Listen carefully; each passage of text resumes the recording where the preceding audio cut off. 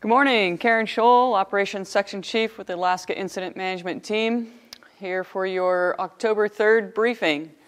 We'll start over on the east side, near Yola Bola Mountain. Things remain the same as we discussed yesterday. Everything is holding, and we're feeling very good and confident with that. Today's operations up near Red Mountain is to continue burning if the conditions are favorable, to continue burning and bringing fire down along the 35 road in order to tie it into the old buck fire from 2017.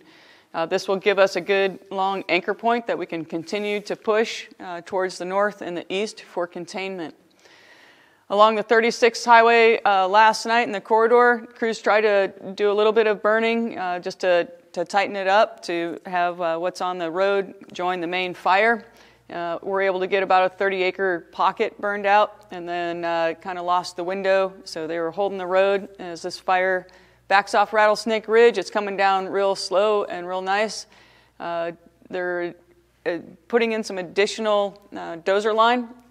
Whether it's check line or whether it's something that will hold remains to be seen, but they're working on tying another check line in today and maybe slowing it down. And what we're trying to do is not have to come all the way out to the corner, but if we need to, we will. So trying to just ease that through there.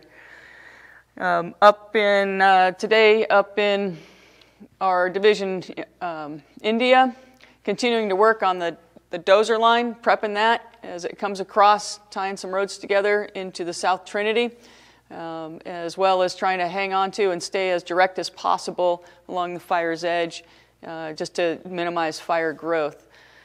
Let's see, over in Hidden Valley, had crews in there helping with the spot that had come across the minor drainage that runs east and west just south of Hidden Valley. Things are looking good in there. We're getting hose put in, and also we had engine crews in there making sure that was staying put overnight, and it sounds like it did.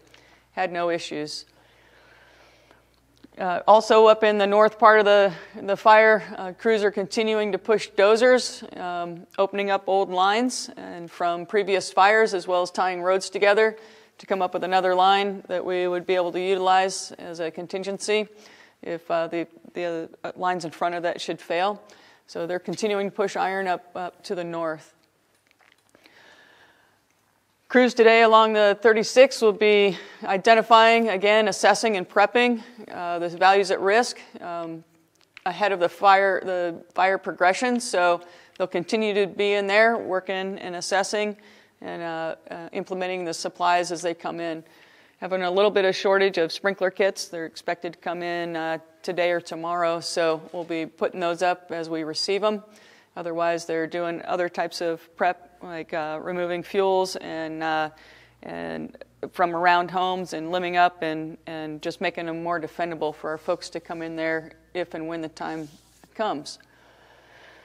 Crews are looking at doing a little bit of firing off the 36 and South Fork Mountain, Horse Ridge, trying to kind of blacken the old picket fire. Fire does want to move through there. If you saw Chris yesterday, he was talking about that. This fire is not holding just due to the dryness of the fuels. So they're looking at taking small chunks and burning at appropriate times just to kind of blacken that up and get rid of the fine fuels and to clean up this corner. So look to see some activity in this area, potentially, just based on the conditions. On the other side of the ridge, coming into Ruth Lake West, we know fire has progressed under the canopy, down off the ridge. It's now behind Journey's End.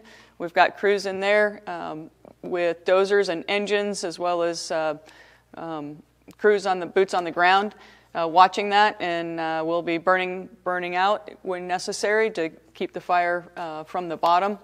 And we've also put in some check lines that are just ahead of the northward progression, so those check lines should hold any future, well, at least slow down anything future. So we're continuing to monitor this and stay even with it and prep northward through the valley as able. Down in Hettenshaw, overnight we had engine crews in and around Hettenshaw, as well as the rest of the Ruth Lake Valley, just monitoring, putting out hot spots where they can see them, and basically securing what's already in there, the fire's edge where it is. Also did a little bit of burning down by the Flying AA Ranch to secure the structures down there, and are looking to, if they can, if able, pick up the fire's edge. But we do have some contingency lines down here that CAL FIRE 5 has put in, so we've got something in there. And as you can see, the fire as it moved a couple days ago towards the south is basically kind of tying in with the previous burned area. So just looking to hold this, and if all looking to hold this where it is, or bring it down to the dozer lines that are in there. We've also had crews and dozers today pushing iron from about Rainy Glades towards the southwest to tie into the the Van Duzen Road, taking the Van Duzen Road a little bit north, and then tying in with some CAL FIRE dozers that are coming from the west, from Goat Hill and Mule Ridge, and they're pushing towards each other. So today, hopefully by the end of shift, we'll have this tied in, and we'll be able to use that as an indirect line and potentially burn that in the future. And also looking at picking up a fire's edge, if able, to kind of keep the fire a little bit smaller. So that's kind of the overall activities for today. We're anticipating just poor air quality again today, maybe a little bit of a northwest wind, probably not enough to really clear everything out, so not anticipating able to run any of our aircraft, but if we get an opening, we'll see what we can do with aircraft.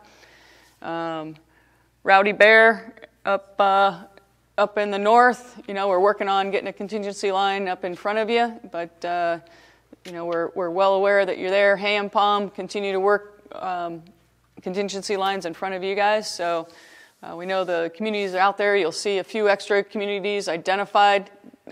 We are also aware of the other structures in the area. So these are just kind of place names to help our folks as they're out scouting and pushing iron. So that's a little bit of a change today. And then over in Wildwood, we still are confident that this is holding. So just you guys are being a heads up. You're kind of, Platina and Wildwood, you're kind of squished between two fires. The Zog fire has containment on the southwest side of the fire, so things are looking good with the team that's managing that. And then Xenia and Kenton Palm, just know that we've got folks out here working. CAL FIRE was able to get up to the slop north of Xenia, across the dozer line, and are working on that slop. Had better conditions yesterday, and we'll be out there today making sure that the fire there stays put. Again, this is a fuels-driven fire now, and when we get any kind of lifting and any kind of fresh air come in, the fire is going to want to move. So don't expect that this fire is just sitting still. There may, again, be movement, in which case you'll be notified. But this fire's not over. We still have no relief in the weather for at least the next week. So we're just anticipating the fire to continue to move, and we're going to get in as close as we can or do some defensive burning as much as able to keep the fire from moving too much. And I believe that's the end of my briefing. So you guys have a good day. Thanks.